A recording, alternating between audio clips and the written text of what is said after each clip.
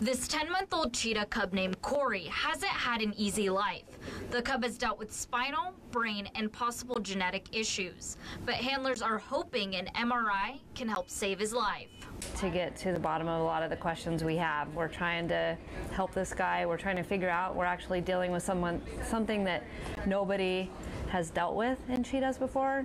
With about 7,000 cheetahs left in the world, the wildlife safari is hopeful Corey will be able to push through. We're hoping his age and his youth will work in his favor to help us, figure out and get him on the right treatment plan and help him grow out of this, be strong enough to survive it.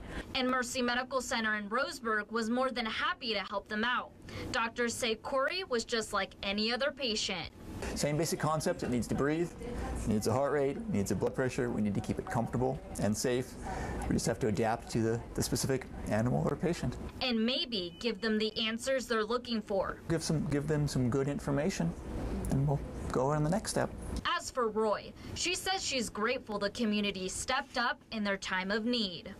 Even though that's not their specialty and it's more human-based, they're happy to come out and try to help the animals at Wildlife Safari. It's so amazing.